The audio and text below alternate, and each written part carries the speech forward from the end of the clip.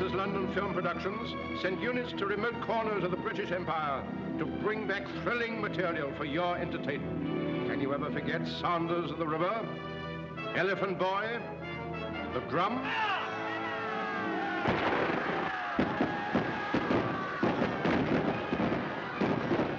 And now, greater than all.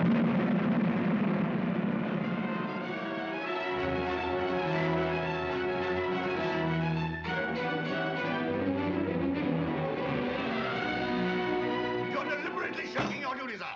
I refuse to accept your resignation. I am within my rights to resign, sir. You cannot refuse. I never thought I should live to see a Faversham play the coward. The story of a coward who let his comrades march to their deaths. The story of a man who conquered more than England's enemies. Afraid to fight the enemies of his country, he fought and won a greater battle.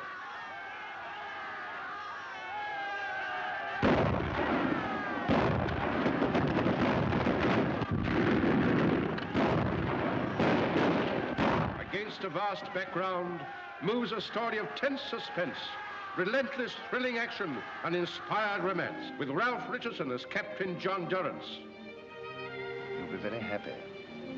I think I shall always love you. Oh, John, dear.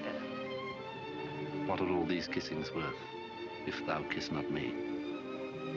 John Clements as Harry Faversham. Oh, what a lovely person Keats must have been. Yes, he was, darling, but that was Shelley. The new screen discovery, June Duprez as Ethne Burrows, with C. Aubrey Smith as her father. Well, I realized the situation in a flash. Almost immediately, one of my subalterns came to me shaking. I said, "What's wrong, Travers?" "I'm afraid to face those guns, sir." I said, "Would you rather face me?" Gentlemen, he took one look at my face and off he went. Savage warfare in which it is better to die than be taken prisoner. Hordes of savage, war-crazed fuzzy-wuzzies, regiments of British troops in the greatest fighting sequences ever taken for the screen. Four Feathers, directed by Zoltan Korda.